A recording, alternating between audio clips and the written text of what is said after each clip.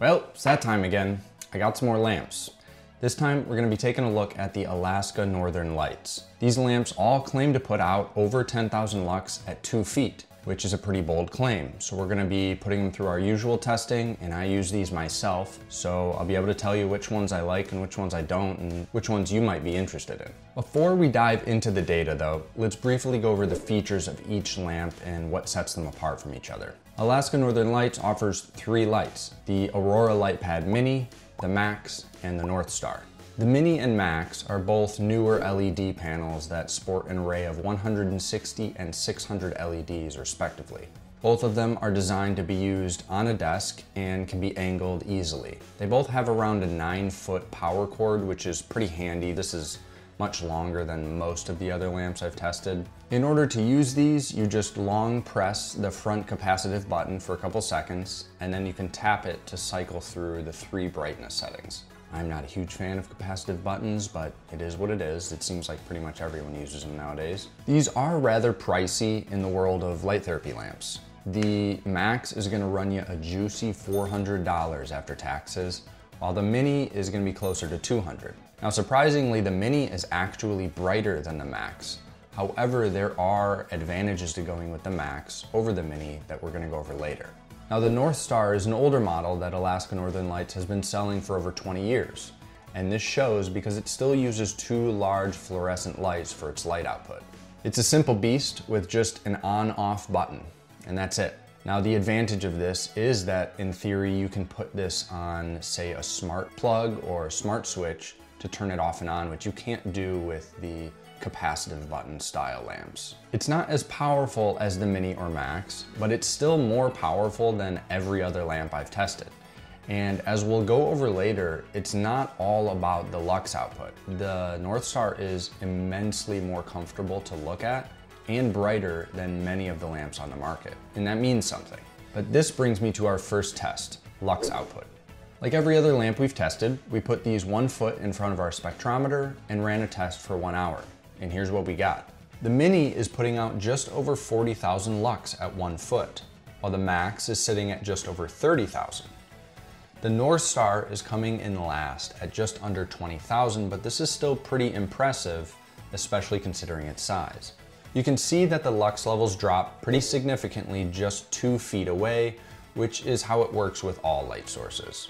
Now, from that data alone, you might be thinking it's obvious you should choose the Mini. It's the cheapest and the brightest. But there's another metric we need to consider here, because the size of a light in relation to its output is a very important thing to consider. So the next thing we're going to talk about is lux per square inch, or sort of the glare of a light.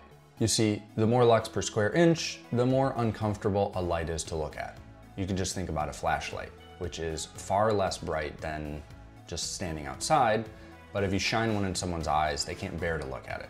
Here's a graph of this metric for all 3 of these lights. You see, while the Mini is technically putting out 27% more lux than the Max and around 60% more than the NorthStar, because of its small size, it feels almost 4.5 times brighter than the Max and 23 times brighter than the NorthStar. So is that trade-off worth it? I mean, the performance is there, but man, this thing is extremely uncomfortable to look at. I mean, you can't look at it.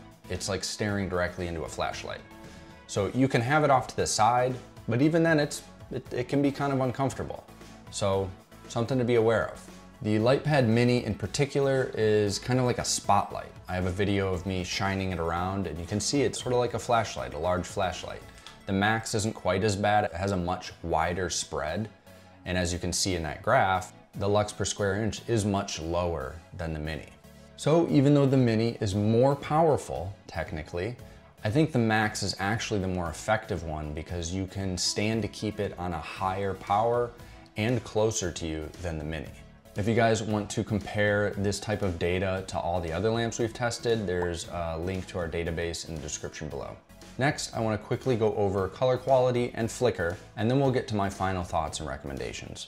As far as the color quality for these lights goes, they're subpar at best. A CRI of 100 indicates that a light source reflects the colors of things naturally like sunlight does. And as you can see with these lights, they range from 70 to 80, which is pretty poor. Notably, the NorthStar is performing the worst, which is pretty typical of a low quality fluorescent bulb. Now, color rendering is not a particularly important metric for a SAD lamp to be effective, but I'm a bit of a light snob and I like a light source to be similar to sunlight if I can help it. Next, we have the spectral power distribution graphs, which show us what these lights really look like and what color temperature they are. So as you can see, the Mini and Max are around 64 to 6500 Kelvin, which is a pretty cool color. And the NorthStar is much warmer at around 4300 Kelvin. This could be more comfortable for you. It's a little more similar to morning sunlight, but you can see that spiky graph that is so common to fluorescent lights. Now, flicker.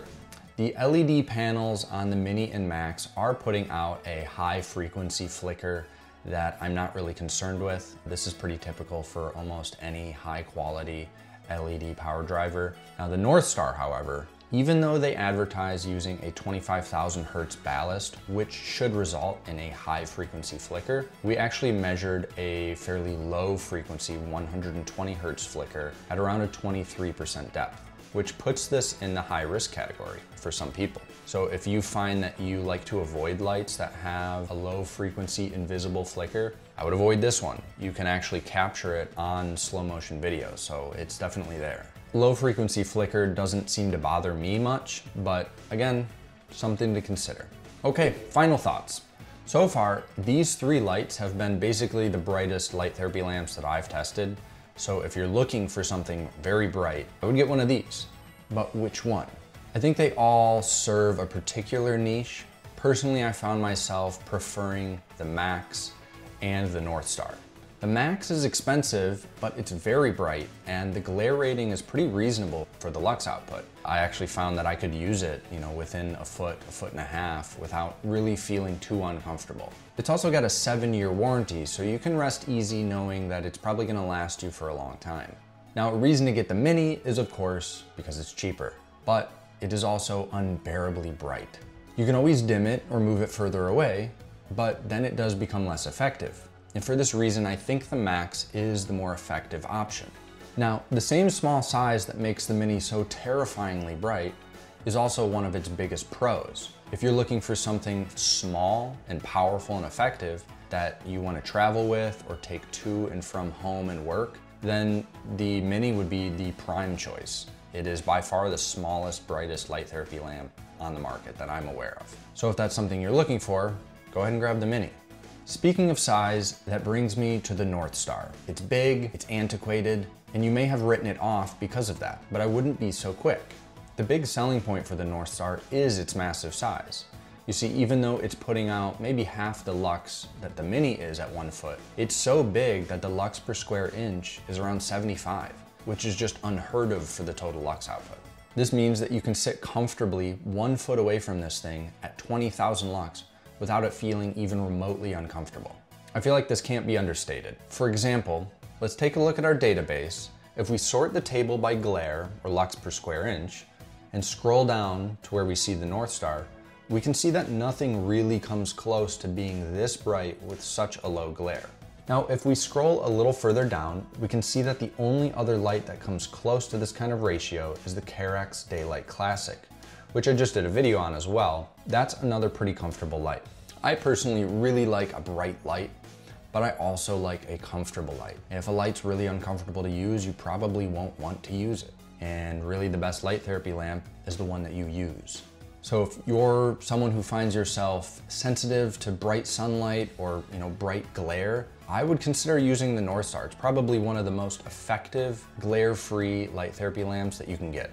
If you found this video helpful, I would really appreciate you hitting the like button. It really helps me out. And if you stuck around this far, the next video I think I'm gonna be putting out is on my DIY light therapy lamp. We're gonna be using full spectrum LED strips and all kinds of other knickknacks to make our own really high quality light therapy lamp that can be kind of mounted on a desk. That's the plan anyways. We'll see how it turns out.